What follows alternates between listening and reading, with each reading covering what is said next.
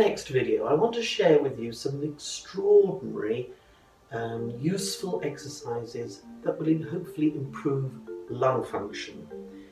It's one of the specialties of physiotherapy, but these exercises I came across many years ago and have found them extraordinarily useful for treating patients with things like asthma, all sorts of chest conditions, or generally the people who, because they may be older, they may have arthritic joints, they actually don't get out of breath. Because if you ask yourself, when was the last time you got out of breath? There's going to be lots of people who say, well, yes, when I was running round the garden 800 odd times to complete the marathon maybe, whatever it happens to be. But there's quite a high percentage of the population who actually stop being able to get out of breath. So the lungs themselves then start to say, okay, if you're not going to use me, then I'm not going to keep this function going. But these exercises are designed to make you work your lungs, to expand them, to get them really working well, and to improve the oxygen uptake and the carbon dioxide release.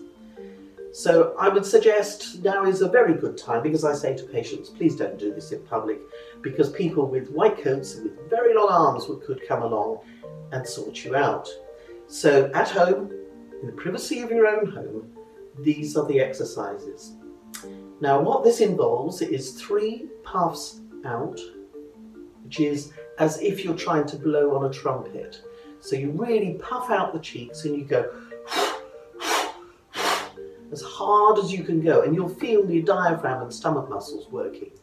And then what you do is to take 2 breaths in as if you're trying to suck through a straw a very thick milkshake. So it's a and you're really straining to get that in. So to recap, it's 3 breaths out, 2 sucks in. So it's just that. All right. Now don't keep doing this because you might go a little bit dizzy. But the idea is once you can do that easily, then you couple it with marching. Now, if you're not happy doing it standing up at the moment, you can do this sitting down. But essentially what it is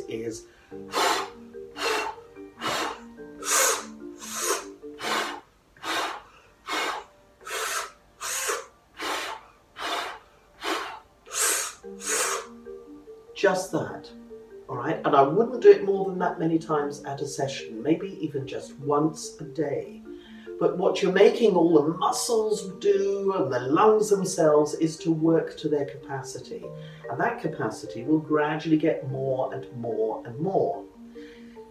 There is an extension to this of when you get very clever, and it's called turbo breathing, but I might cover that in a separate video because get this one first. Get that sorted out. As to why you should do it, let's just add in a little bit of anatomy. Breathing itself is started, that in-breath starts with movement of the ribs. The ribs, as in the podium here, they have a membrane lining which is stuck to the ribs. And then there's another membrane inside of that, which is stuck to the lungs, or part of the lungs more correctly. Between those 2 membranes, there is a negative pressure. So as you move your ribs, then that pulls both membranes up and inflates the lungs, which makes the air suck in. All right? And then the reverse is true, obviously, for breathing out. So it is movement of the chest wall that initiates the breathing. So if your chest wall isn't moving well enough, or you're not breathing from down here, the lower ribs are not moving, then you're going to breathe very, very shallow up at the top. I want to say shallowly, but is that right? I don't know, but shallow. So if we come back to this, which is, you should feel this working down here. And as you do the sucks in, then you can feel everything working. To prove my point on the breathing and the movement of the ribs, if you put your hands just on the side there and then just take a breath in, just very simply, and you'll feel the ribs moving. Breathe out, and then they collapse in. So it's that in and out. It's what we call a bucket handle movement. in most of the ribs, and it's that movement that causes the lungs to expand, the air to be sucked in, and of course the reverse as it goes out. So I'd say to you, if you haven't done any of this or any constructive breathing exercises like this, do that 3 puffs out, 2 sucks in, 3 times, once a day for a week.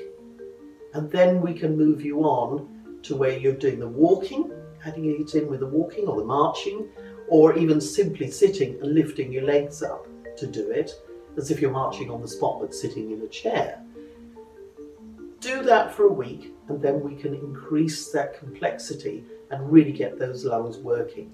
And of course, if you do that, you're also helping, in a little way, but you're also helping is heart function. So the heart and the lungs, of course, go together, and you want the health of both.